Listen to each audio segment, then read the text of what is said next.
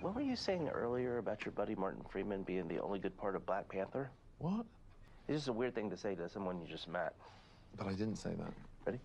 Hi, welcome to another edition of Between Two Ferns. I'm your host, Zach Galifianakis, and my guest today is Benedict Cumberbatch. Benedict Cumberbatch. Okay.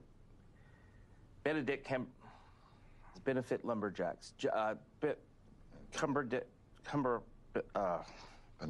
Cumberbatch.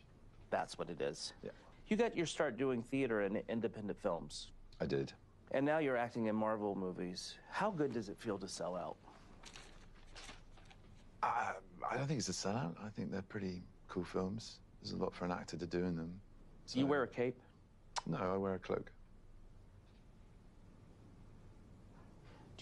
Hi, welcome to another edition of Between Two Ferns. My guest today